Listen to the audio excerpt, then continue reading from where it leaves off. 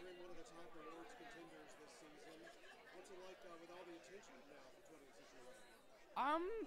I'm just super glad that the film that I took part in is getting this kind of response, and some people believe it deserves this. So I'm really happy for that. Yeah. What was the first moment when you started the rehearsal process where you thought, wow, Annette Bening, Greta Gerwig, Elle Fanning, all these amazing people? You know, it's funny. I think it was actually Mike had us dance a lot when we were in the rehearsal process and shooting. It was never really originally in the script, us dancing. He actually had to put it in there because of the rehearsal process. So I think the moment that it all clicked, that this was gonna be, that we were like, oh, I got these characters, I getting it, and these amazing people, was we were in Mike's basement in his rehearsal space, and we were all dancing together.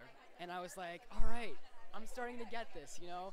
These are all some great people, and I'm starting to feel warm and comfortable around them, you know?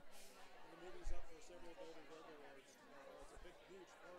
What are you looking forward to the most? Meeting so many great people.